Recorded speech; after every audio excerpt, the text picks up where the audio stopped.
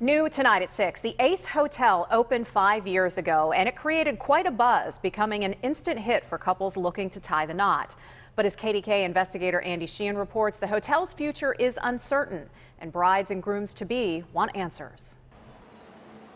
It's the hipster hotel chain, known for taking places like the East Liberty YMCA and turning them into temples of chic ambiance.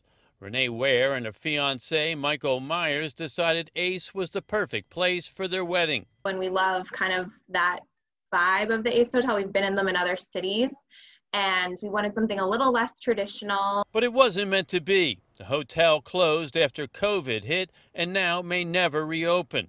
And neither the chain nor the building's ownership group will return the couple's $13,000 deposit. Both of them are just basically passing the buck back and forth between who needs to refund people. After having to cancel their July wedding, the couple rescheduled for next year.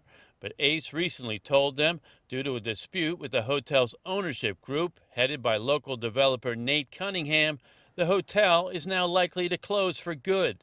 They advised the couple to look elsewhere to book their wedding and talk to Cunningham about their deposit. I think I started bawling when the lady called me from the Ace Hotel, just because it's been obviously for everyone a rough year, and on top of that, then finding out you might never get money back. Reached by phone, Nate Cunningham said on the advice of his attorney he would have no comment. But in a statement to KDKA, Ace said, quote, "Despite several requests from Ace, the property's ownership group has refused to uphold their contractual obligation to fund the hotel. Ace has advocated on behalf of clients regarding the return of their deposits.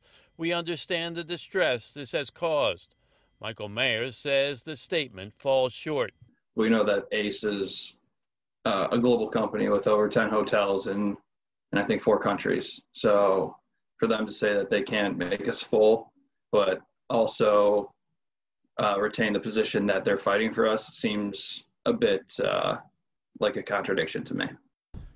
Sheehan, KDKA News.